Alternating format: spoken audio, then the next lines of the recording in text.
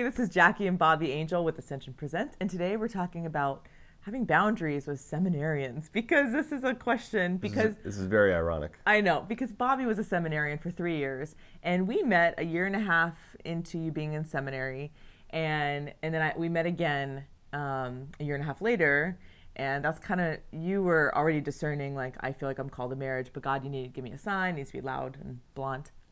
But you already knew. You were on your way. You were on your way out. You knew. Bobby and I we weren't talking on the phone. We weren't in that time period, that year and a half between when we became friends. I mean, we probably would text once every few months to say, hey, how you doing? Or pray for me, I have a thing. I mean, we really didn't talk a whole lot. I think it was a good thing too, because then there was no ulterior motive. You know, it was like, oh, he's going to be a priest. Like, that stinks. He's gorgeous, but whatever.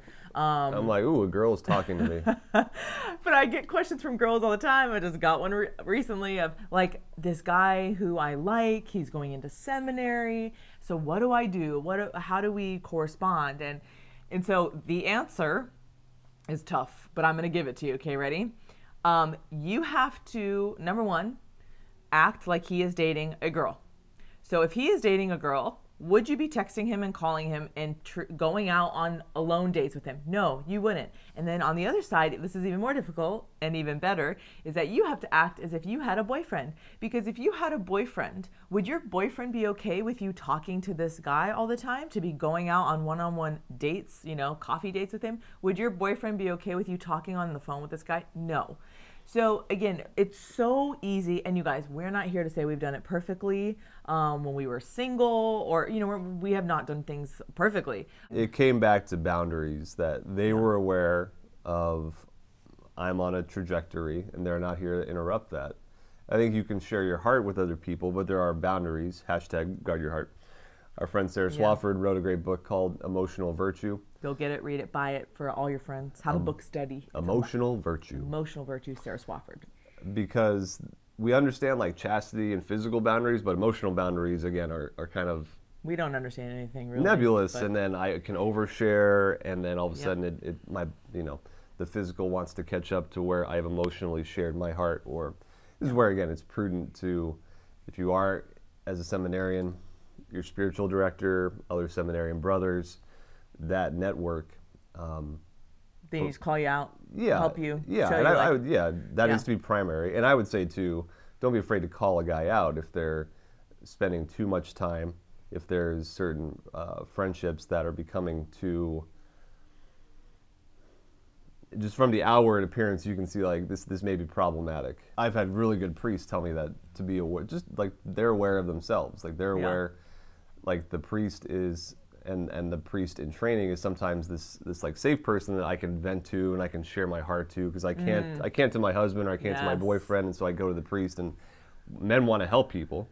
Danger. And like men, we naturally just want to help people and listen, and so sometimes, again, that can create unhealthy bonds very quickly if we're not careful. So I think I had really good priest mentors essentially just tell me you need to be on guard. It's not you keep people on guard with the women who will attack. We need to keep, like, people at arm's length at all times, but just be mindful. Now, ladies, obviously, we know we can be on the attack. We know that we can be manipulative and we can use guys.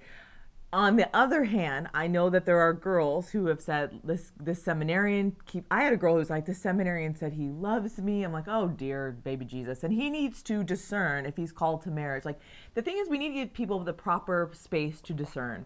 And so when we're always in their lives, if we're like their number one, we're not giving them space. It's just, again, it's creating this we're not able to discern properly. So you need to give people space. So for the girls, if there's a seminarian who is texting you those kind of things, or who is the one who's initiating the contact, you need to create the boundaries. You need to be strong and say, listen. And if you like them, it's going to be very hard. You need to say, listen, we need to have better boundaries, and you need to stop texting me and calling me, because you need to properly discern. Yes, maybe we can go to coffee, you know, once every couple months, but we should have somebody else there. You know, it's just being prudent. So it's knowing yourself, because there are times that, you know, we've dealt with people like, you're not even attracted. And that's a different thing. I feel like it's when the attraction is there. Because we have friends of the opposite sex. It's like, it's not even a problem we've dealt, or coworkers, it's like not even a problem. But when you realize, again, know yourself, if there is an attraction, that's when you have to be much more careful and much, and have better boundaries. You did a great video on attraction, and just because I'm maybe attracted to someone doesn't mean doesn't have to mean something. Therefore, I act on it. Yeah.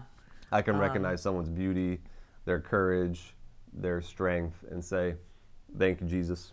But what would you say to guys? What would you say to seminarians if they're constantly thinking about a girl? I mean, would you tell them, like, maybe you're called to marriage, you need to leave seminary? Yeah, I mean, I would say know thyself, know that